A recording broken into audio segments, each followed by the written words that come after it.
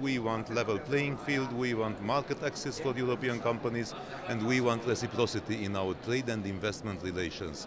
So our message would be before the EU-China summit in Brussels that, dear Chinese partners, the time to act is now.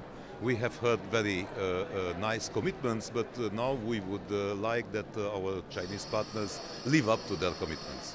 That was the EPP Group's Iuliu Winkler, Vice Chairperson of the European Parliament's International Trade Committee. The EU and China are major trading partners for each other, with EU-China trade estimated at over €1 billion per day. Christofer Fjellner, also a member of the same committee, set out some other key EPP Group messages ahead of the EU-China summit on the 9th of April.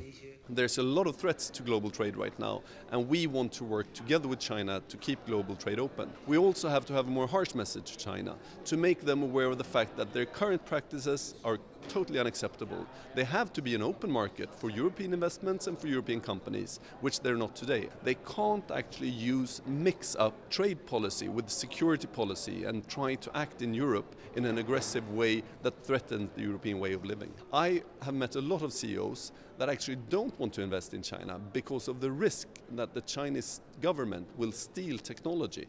And that's of course unacceptable, and that has to be a message that the European Union puts forward in the EU-China summit.